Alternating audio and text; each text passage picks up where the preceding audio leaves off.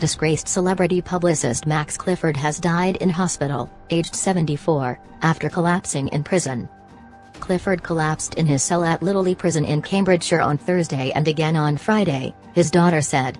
He was taken to hospital where he suffered a cardiac arrest.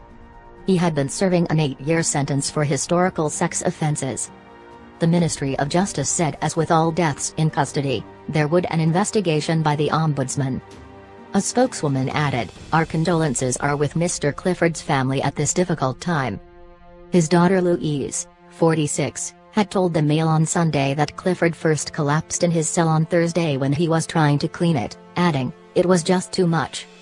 She said he collapsed again the next day and was unconscious for several minutes, and after seeing a nurse was transferred to a local hospital where he suffered a cardiac arrest on Friday.